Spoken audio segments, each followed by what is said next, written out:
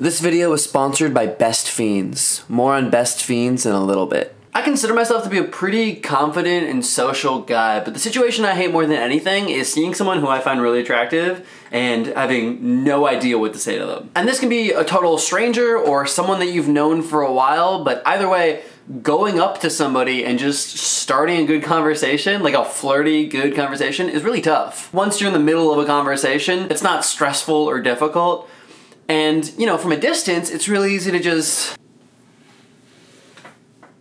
look cool. But actually going up and making that first move is not only terrifying, but if you say the wrong thing, you can screw it up and just look stupid. But, you know, I'll say this, the times that I have gone up to somebody with a pretty good intro has almost always been a positive experience. In fact, my last girlfriend, before I met her, was just a stranger at a bar, so I know for a fact that some of these things really work. So today, let's talk about the best and flirtiest ways to start a conversation with that beautiful stranger. So the safest thing you can do is to try and bond over some sort of mutual interest. Oh, you're watching the football game?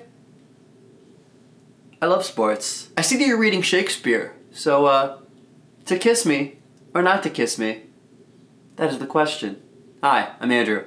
Let's start over. So, I see that you're on your phone a lot. You don't happen to be playing Best Fiends, do you? Oh, you are? Well, first of all, I find you way more attractive because of that. And second of all, I almost wish that you didn't have the game downloaded just so I could introduce you to the thrill of this game again and get you $5 in golden diamonds by using my download link in the description below. If only there was someone who hasn't downloaded it yet.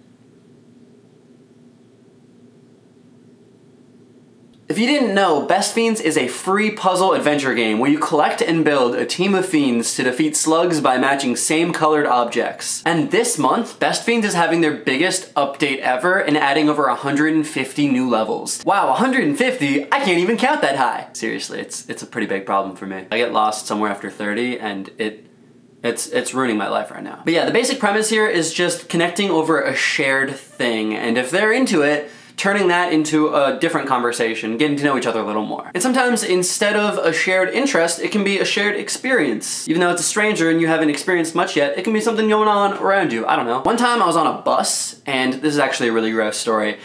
It leaked, like something dripped on me, and I was really disgusted, so I like recoiled into the person beside me, who I guess I hadn't looked at before. Turns out they're this gorgeous girl, and we start connecting over how this was such a gross thing to happen, and then we start talking about other stuff, and we ended up exchanging numbers. But it could honestly be anything. Like, did you hear that guy snoring in class? How am I supposed to focus with that much noise? The next type of introduction that I would suggest is leading with a compliment. And I don't mean like, hey, you're hot. Generally, I find physical compliments to be kind of creepy because I don't know like how to reply to them. Like if someone goes up to you and just says, hey, you're hot. Like, thank you.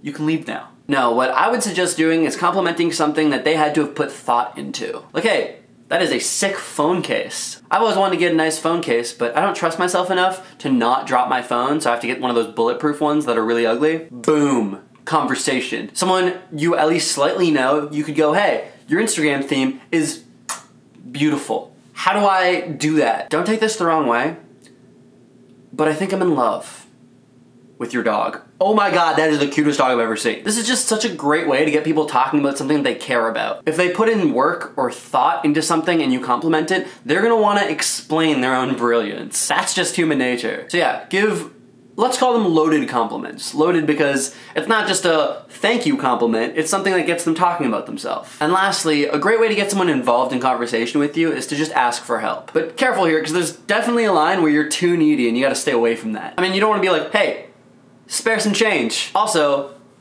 what are you doing later? You just want to get a little tidbit of advice or help before asking them other things and eventually turning into just a conversation. Another example of what's too far and what isn't is you don't want to ask for somebody's notes from a lecture because that's just saying, hey, do my work for me. And most likely they're not gonna wanna be your friend after that because you're just trying to leech off of them. But on a smaller scale, if you were to be like, hey, did you understand that one part the prof was talking about? Because that just went right over my head. Because it's such a more minor thing, they can just help you quickly and then you can turn around into something else. Wow, you're really good at this. Are you majoring in etc. My friend's birthday's coming up and I want to get her a shirt just like that. Where did you get it? Is that food good? Because I have no idea what to order here. And if you're not down for any of those help-seeking intros and you're having a hard time thinking of your own, you can always use my tried and true one. I'm so sorry, can you hold this for just 1 second? Boom, now we're holding hands. Hi, I'm Andrew. Yes, my hands are always this soft. Anyway, that was it for today's video. I hope that you enjoyed it, and if you did,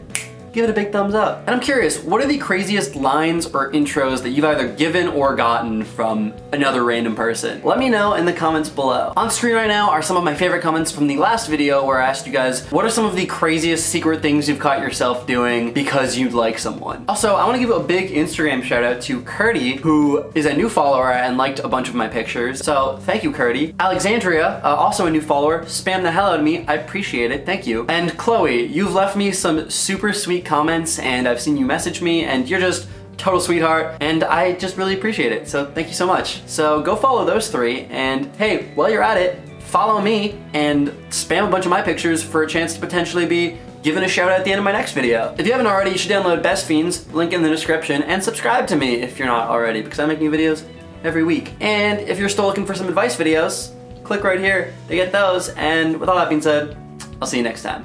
Peace!